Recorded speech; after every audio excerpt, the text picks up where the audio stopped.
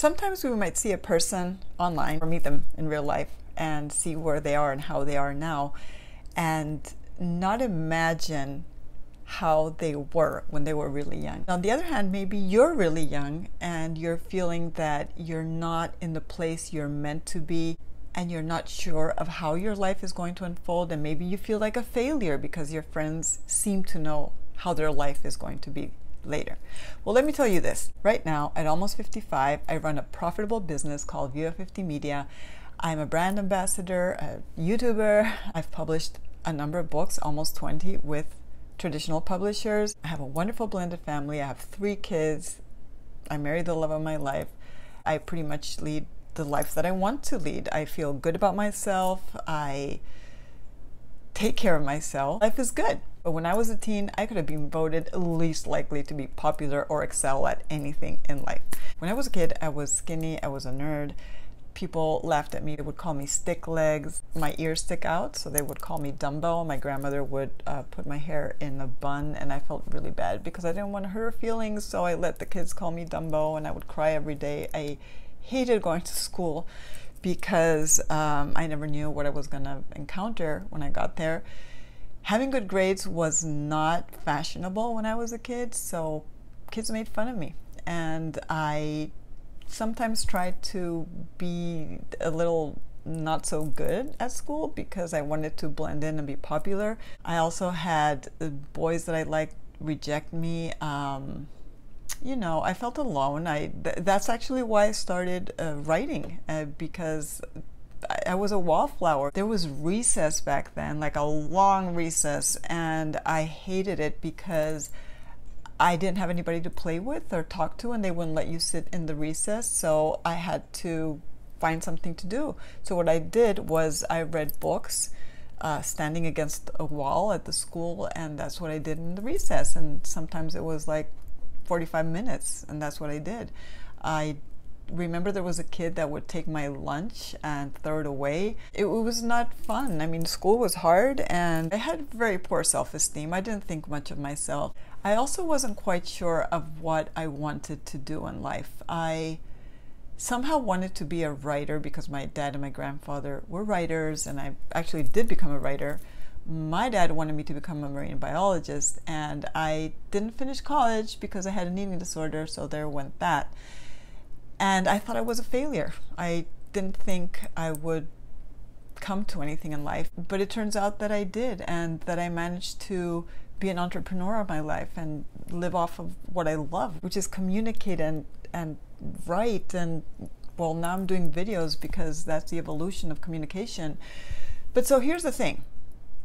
A lot of years ago, like 10 years ago, when Facebook came around, I started befriending people from many years ago. And the kids that were popular back in school, who seemed, you know, like the cool kids, the ones that I wanted to be like, the ones that I wanted them to like me.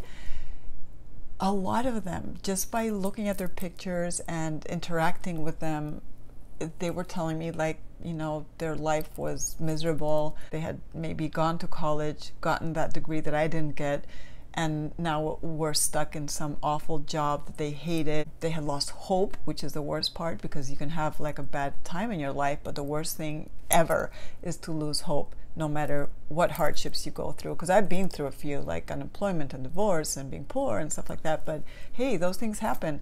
But if you lose the hope, when you feel old and you feel like this is it, then that's it. And this was happening to, I repeat, to the kids who were popular, to the kids who were excelling at everything and looked like their lives were really together. I still follow some of them online. It makes me really, really sad for them because it seems like I've lived my life in reverse. I started out not so well, and then I bloomed later on in life. But then there are other people who might peak early, and they peak in high school, say, or college, and then everything goes down from there. It's not always the case. So my message, if you are young and feeling confused or bullied or not okay about yourself, or what are you going to do, I'll tell you what I tell my kids, is that it is okay. When my 17-year-old last year at 16 told me that a lot of adults were appalled that she didn't know what she was going to do later in life, even in college.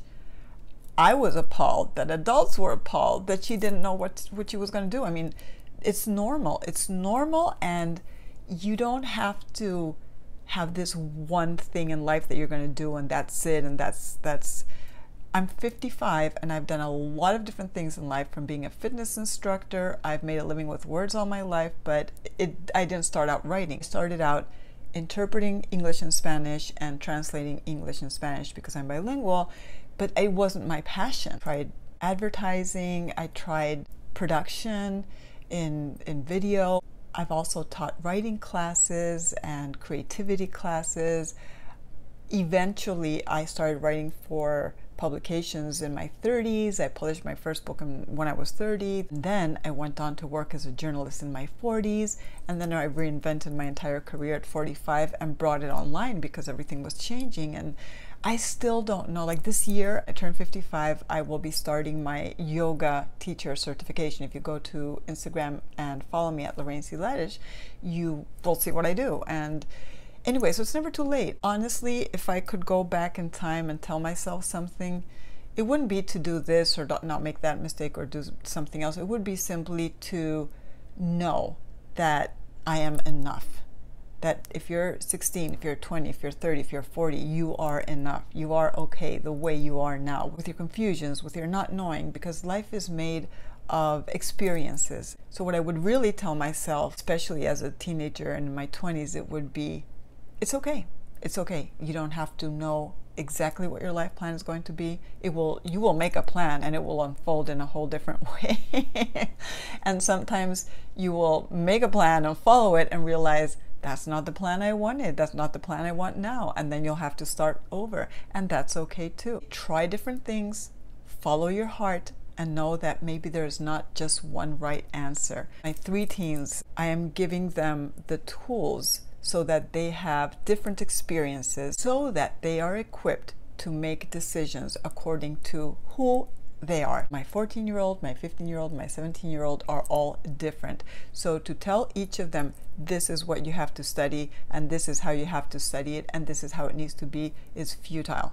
Because really, they all have different abilities, they all have different interests, they all have different ways that they want to approach life. And I don't think there's a right or a wrong way to do it. I think the main thing in life is to be true to yourself, treat yourself really well, to especially know that you are enough. You're enough with your doubts, with your insecurities, and know that even with age and with time, you might not lose those insecurities completely, and that might be a good thing because it keeps me humble anyway. But you will look back and you will say, oh goodness, I did it. I was this young, confused person, or I was this older, confused person. Then things got a little clearer. So really, don't measure yourself up against your peers, no matter how young or how old you are.